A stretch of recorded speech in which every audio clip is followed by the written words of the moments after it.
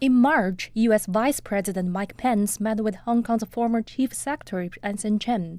A few days later, U.S. House Speaker Nancy Pelosi met with opposition lawmakers Dennis Kwok and Charles Mok. The opposition leader's trip to the U.S. also included meetings with congressional committees and bar associations.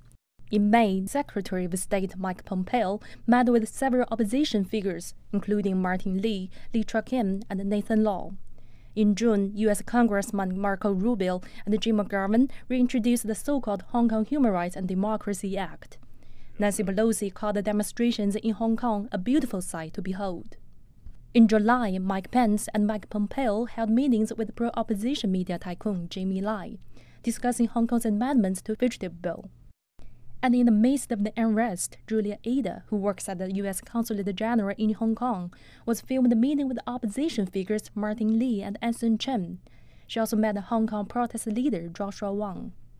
In September, U.S. Congressional Executive Commission on China held Hong Kong-related hearing and invited Joshua Wong and protest leader Denise Ho to testify.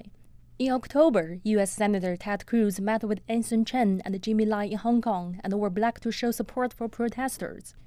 On October 15th, U.S. House of Representatives passed the so-called Hong Kong Human Rights and Democracy Act of 2019, which was later passed by the Senate.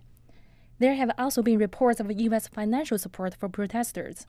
One of the most notable sources was a private foundation, National Endowment for Democracy. According to the foundation's website, it has granted millions of dollars to the Solidarity Center and other organizations in Hong Kong.